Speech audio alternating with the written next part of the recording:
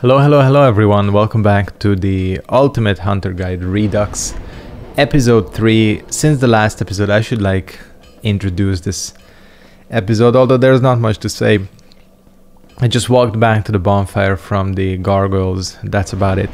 Interestingly, I did get a Baldur swag sword out of the whole affair. We can get actually quite a few levels. I think I'm gonna try to balance it between getting to the 27 and the 40, which is the stat number we are shooting for. So that's what we're gonna do. I'm not gonna lie, I had that planned out because, well, you know, planning your levels out works, I think. Here's what we're going to do today. Not buy Titanite. We are going to buy ammo though. Stock up on some standard arrows because we're getting low. And I think it's time to head into the forest proper.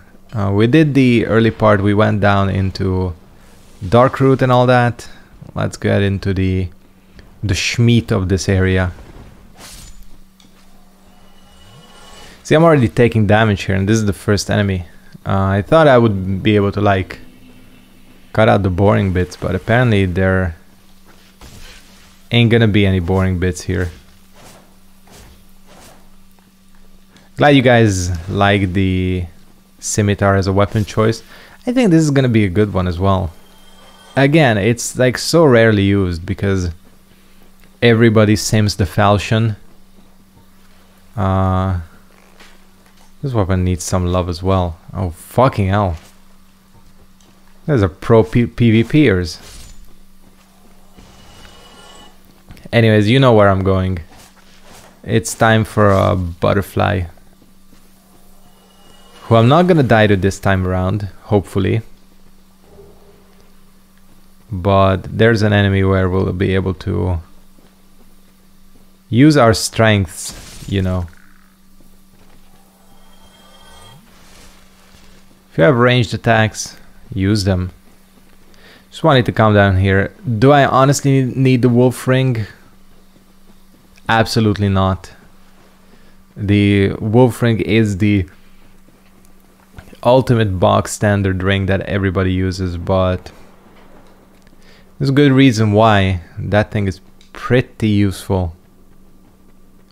There is actually a lot of useful stuff here. Obviously we have the black bow Ferris in this area. It's just that we're not able to access it at this point in the game. Please tell me I can get this jump. Of course I can. Dark Souls parkour. That's what you came here for. And anyways, I'm not even sure I'm gonna hit this bonfire up right now. It's just gonna respawn the enemies and I'm doing pretty well with HP. It will be important later, so I should at least light it, although that reminds me that this is Dark Souls 1. You cannot warp to every single bonfire in the game. Yeah, this is Dark Souls 1. And like I said, obviously the warp system of the other games is way more convenient, but there is some charm in having to walk to certain places. Here's the weapon. Oh no, this is the partisan, not the winged spear. I used both of them before and they have very similar movesets. This is something I've not showed. Scimitar has a pretty cool R2 moveset. I've used both of the weapons extensively. That's why I wanted to go for something different. Look at that shot. Why he flew 4 meters into the air, I have no idea. But we'll take it.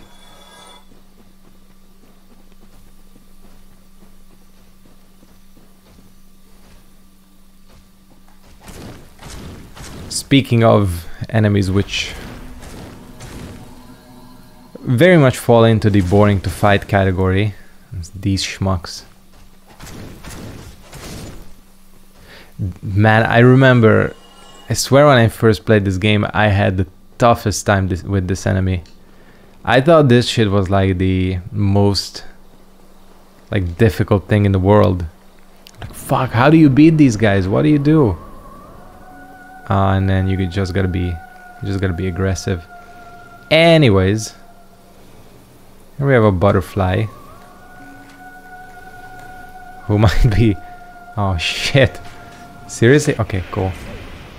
Well, it's not taking as much damage as I thought, honestly, but as you can see, the advantage of rocking this build is you can get some neato damage in here.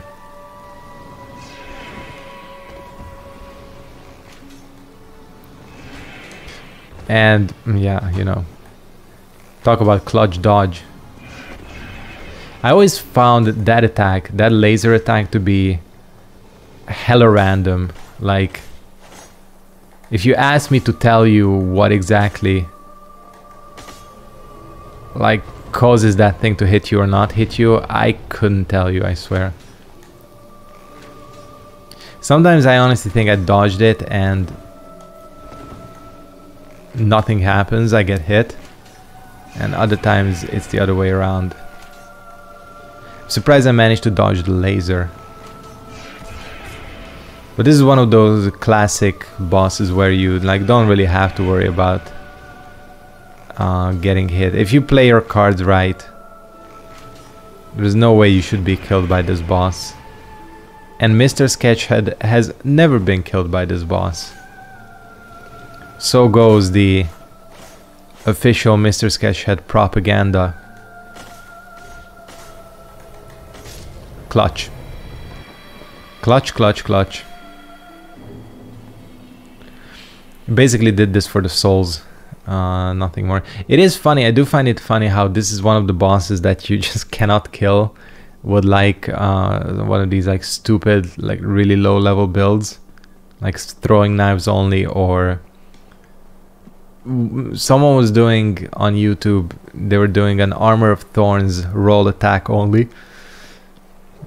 And it turns out this is one of the bosses that is impossible to beat because it actually regenerates HP very slowly, which is crazy that they just decided to give this boss that random mechanic.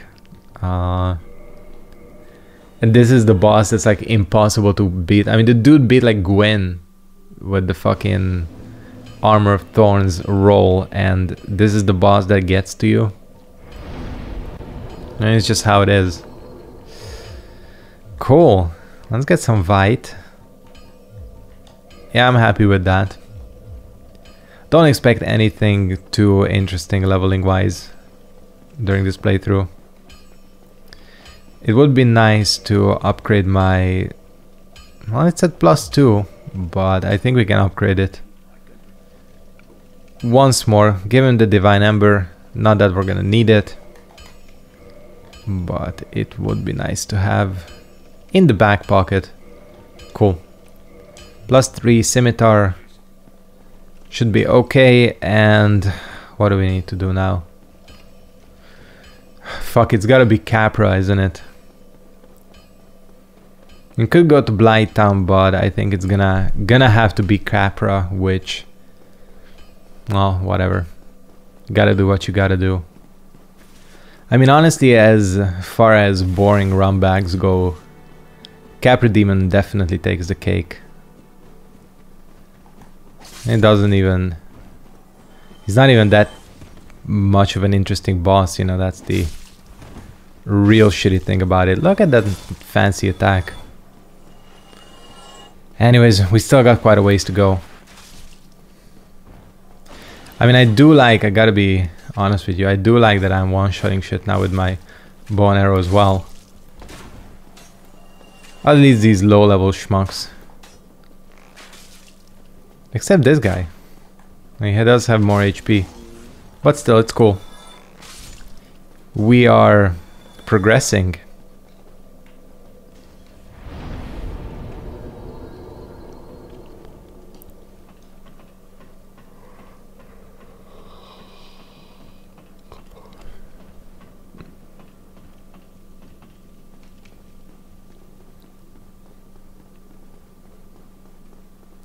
So the question is, yeah, okay.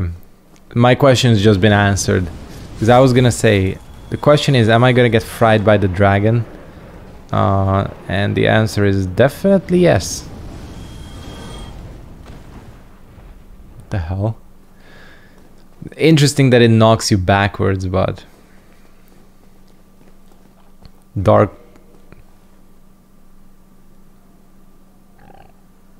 Hold on. Wait a second. Oh shit, I didn't pick it up, did I? Because that's the... I thought this was the watchtower basement key, but it's not. God damn it, I gotta run all the way. Technically, it's not that far. God damn it, I'm officially stupid. I got tripped up by the boar and everything. First time I came through here. Wonderful. Well done, MrSketchead. It's because I always pick up that key automatically. And I thought that I picked it up automatically this time around as well. Turns out I'm just a dumbass. And I'm hoping to hell the gate. Okay, it's still open. Cool. This should be fairly quick and easy and painless then. Because it's right here.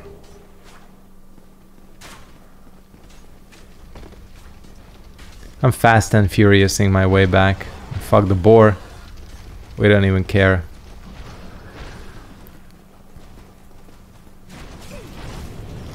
I did not know it could come down here.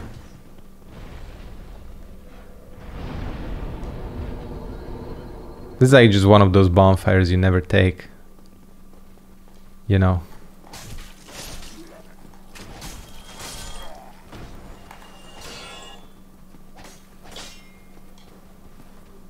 God, the lack of the kick.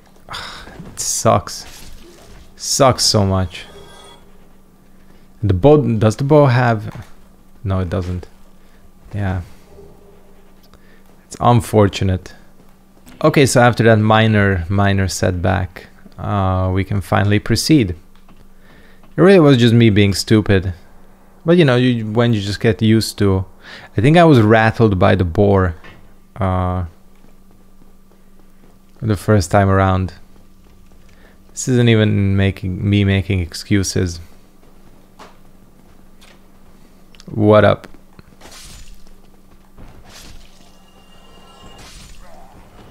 Very consistent source of damage. All we gotta get to now is being able to use the wooden shield, because that would be cool. Speaking of, what else but this section to remind you? Wolf ring.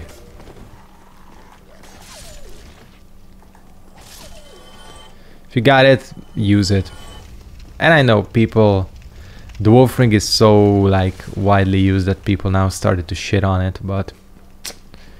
Bruh, this game is 10 years old, almost. Is it 10 years old? Actually, I'm thinking, when did this game come out? It was sometime around October of 2011. Maybe November. Fucking hell, this game is almost... God, I've been no-lifing this YouTube shit for 10 years. Less than 10 years, actually. Because... Well, it depends, you know, what you consider proper YouTubing for me. Because I had some, like, I had videos way back in 2009 of me, like, covering songs on the guitar. Which immediately, well, not all of them got copyrighted, but a lot of them did. And then I started doing, like, some shitty gameplays. I did some horror game. Nightmare House 2, which was a Half-Life mod. Pretty cool game, actually. Pretty cool horror game. And then came Dark Souls, but even my first playthrough was like kind of low budget. I really considered like the first Ultimate Guides where I started YouTube, you know, started. Not just me like fucking around. and it's been a successful career ever since. Got the Maybach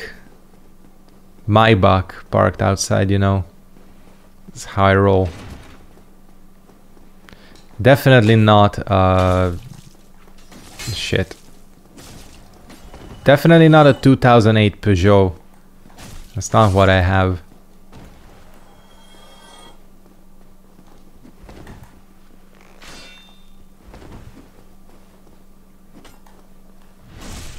But French cars are weirder anyways.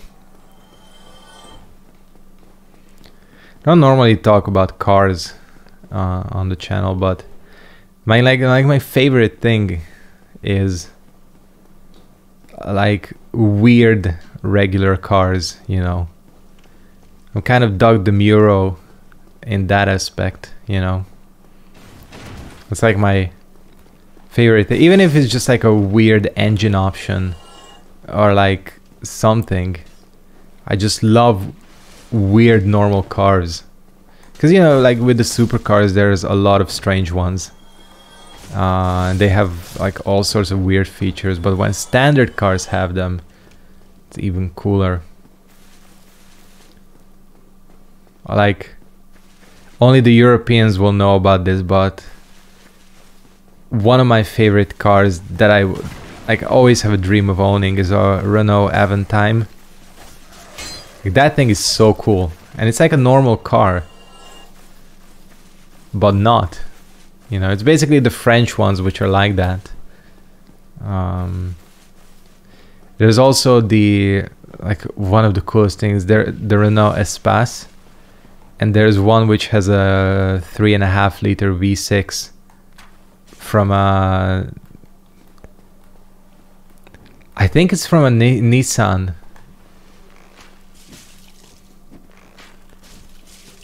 Like it has a, it's like a 7-seater family car, and it has a Nissan 3.5 liter V6 in it. There's one for sale in the entire country, but you know, 3.5 liters, that's like what the fuel consumption would be. Insane. Shut up, phone. Shut up, work phone, actually.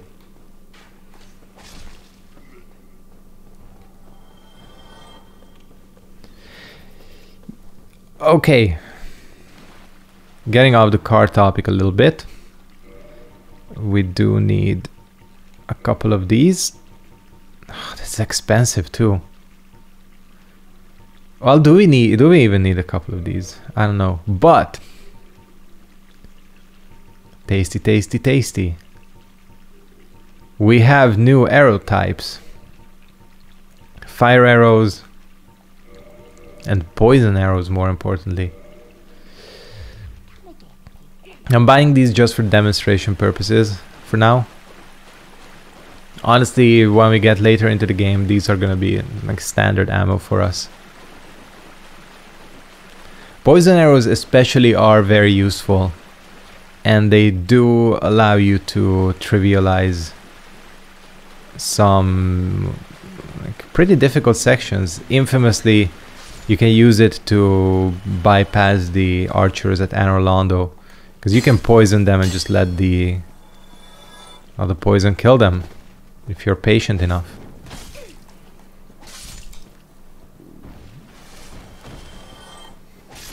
But seriously, again, if I ever do get a Renault Aventime, that's gonna be a YouTube video for sure. I feel like if there's ever a car that's gonna like go up in value, it's gonna be that, because they only made like 8,000 of them. Whatever. Okay, shut up about strange French cars. Yeah, let's just rest here and demonstrate some arrows. The poison one is gonna be not a good source of demonstration, because I think all these guys are gonna die in one hit, so yeah. So never mind. Interesting. It doesn't deal much more damage. It does, obviously it does do more damage, but I was expecting like pretty big numbers. Fire crotch shot. This does look a lot better in HD. You gotta admit. Interestingly, infusing your... Did he just straight up die from fall damage, from leaping off? What an idiot. So I was gonna say, interestingly, the bow infusions do work with the arrow types. So if you have a fire infused bow, you are going to do more damage with your fire arrows. Pretty cool feature. I mean, it's nothing major, but it does work like that. Cool. What do we need to do now? Well, we need to track it back to Capra Demon. Okay, here we go. This is always a wonderful section to go through, but somehow it worked out quite smooth. We are... You know what? I haven't even used the gold pine up to this point. So, if there was ever a time, it's gonna be this. This is not a boss battle where your what you call it, bow and arrow would ever come in handy. But I hate that. Always pissed me off about this fight. The fact that he can hit you up there like that. It's infuriating. I thought the other dog was still alive. I'm like, how the hell? And okay, this is basically one.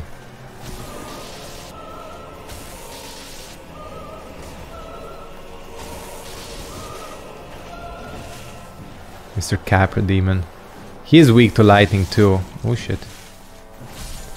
And this boss as well drove me crazy on my first playthrough. I was like, no way is this possible. Turns out you only need the wolf ring. The wolf ring hasn't even been changed that much. And we had iron flesh. You guys remember? Like OG Dark Souls 1 people? You guys remember how iron flesh used to be? It literally had like no downsides. And the way to bait Gwyn was to iron flesh yourself and just go to town.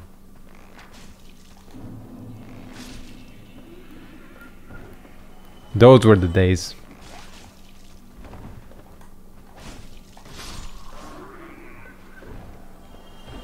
And then they nerfed it, and iron flesh has not been useful ever since, unfortunately. Look at them headshots.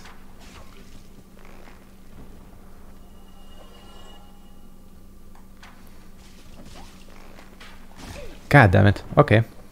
Can play it like that. You just gotta like not mess around with these ones with the torches. You know that. So yeah, this was an infuriating boss, but looking back, it really was about just adjusting to the game itself. It's like crazy how basic these like bosses and everything seem. Especially compared to something like Dark Souls 3. I mean, like Dark Souls 3 is crazy difficult on like a baseline compared to this game. If you compare the easiest Dark Souls 3 boss versus the easiest boss in this game, it's just not even a comparison.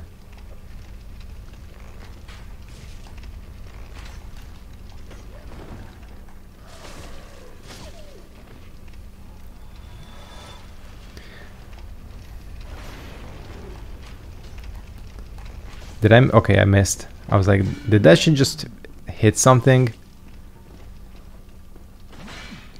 Well, I mean, it did. It hit the back wall. How much does a feather arrow? That's 73. 65. I mean, that is more damage, but considering how much more expensive feather arrows are, I'm not sure what's worth it and what's not. Yeah, we're gonna rock the shortcut. I mean, this is one of those why would you not want to rock this shortcut type deals. Spider shield GG. And of course, the rat, who we could even kill via normal means, but I'm not the type to resist a sweet plunging attack, which didn't work, but whatever. Fuck, that hasn't worked in like the last 2 playthroughs, I think. It certainly sure as hell didn't work in the previous playthrough. I'm a bit disappointed in that, because that's a pretty cool animation. It's not something you get to do. It's a once in a playthrough type deal. Well, shit. Oh yeah, people in the comments of the last video, just because it reminded me because we're going to rescue Laurentius, said that I should use pyromancy. I don't think I'm gonna do that. It probably would work. It's not too big of a sort of interference. Power within would be pretty good, but I don't know, man. I want to keep this bow only for sure, if possible. I mean, bow only, like with it being the main gimmick here.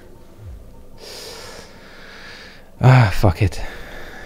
Gotta get the HP as well, just a little bit, just a taste. Could get through this game without leveling HP completely, I think, but that's like, you're never not gonna need that many levels. You'll always have some to spare for HP and endurance. Plus it makes things like running back a lot less painful.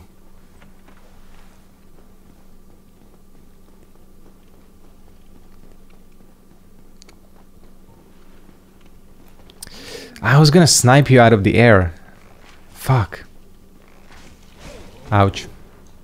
Fair enough. Okay, double fair enough. It's like fucking some Silent Hill monster coming after me. Pyramid head. Oh man. Why did I start talking about Silent Hill? Like, I got into some like PT.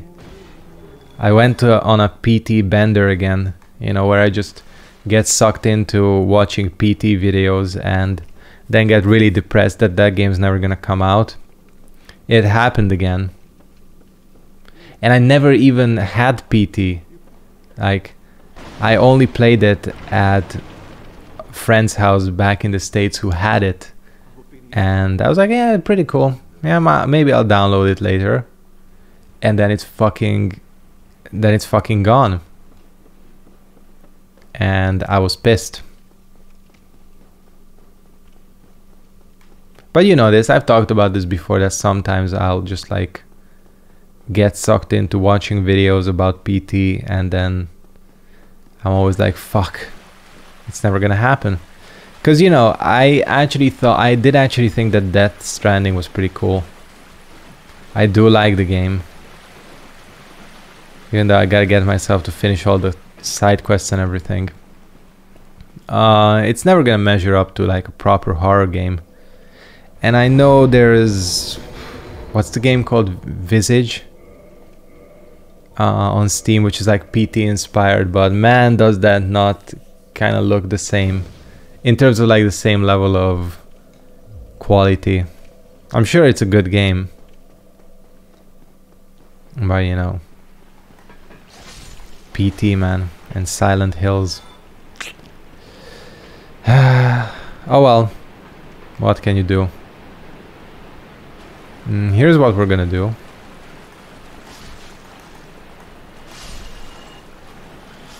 Wolfring saving the day once again.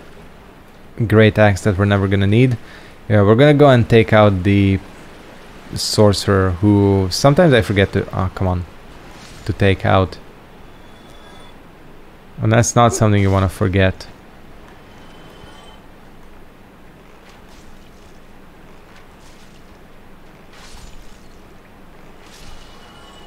A bit of rat hunting.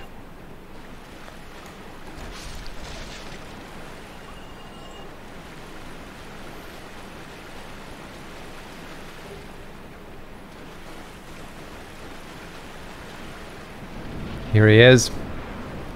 I don't think I'm gonna have time for gaping in this episode, but I think we'll make do with Capra.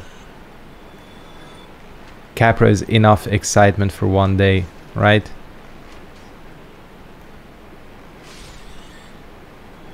Could be. Come on. Blocking my line of sight. Even from beyond the grave. Okay, just chill, chill, chill, because you're buffed. Oh, can I hit him and he can't hit me? I think so. Idiot. What an idiot.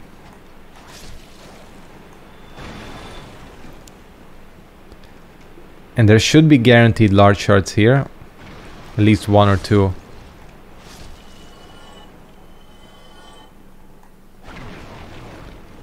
Right? Right. Okay, well, if there was ever an exciting point to wrap up this episode, it would be when I picked up that large shard. I'm going to go ahead and wrap up part 3 of the Ultimate Hunter's Guide. This one was eventful. We made some good progress. Depths, Blighttown is next. Excuse me. We'll see which way I go through Blighttown. I might just take the standard route, as in from here, instead of the rear entrance. Well, we'll decide on that. As always, if you did like this video, make sure to give it a like. Comment and subscribe if you're new here. Comment if you're not new here either. Or as well, I should say. Turn on post notifications, and I will catch all of you next time. Take care and peace out.